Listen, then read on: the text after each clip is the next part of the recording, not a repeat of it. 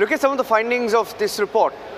It says the DOPT was intimated, and this is one of the findings of this report as submitted to the subcommittee. It says, and I quote, DOPT was intimated on the 8th of September 2005 that CBI was of the view that it was a fit case for moving the government of India for filing an SLP in the Supreme Court against the judgment dated 31st of May 2005 of the High Court.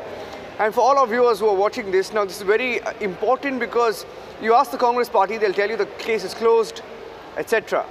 The UPA had an option of moving to question the Delhi High Court. However, it has been advised by the Department of Legal Affairs, Ministry of Law and Additional Solicitor General of India, the judgment dated 31st of May 2005 of the High Court, and as such, no SLP has been filed against the said decision. A copy of the advice received from DOPT is enclosed. So, essentially, CBI was off the view, Abhishek, and I think we should ask this question to the Congress party today. If not, if they don't want to talk about Sten Lindstrom by saying it's a 31-year-old case and that he has no credibility, then they should answer at least about these papers and tell us why in 2005, when the CBI felt it was a fit case to be challenged following the Delhi High Court order, why didn't they do it? I think that should be asked of the Congress party today.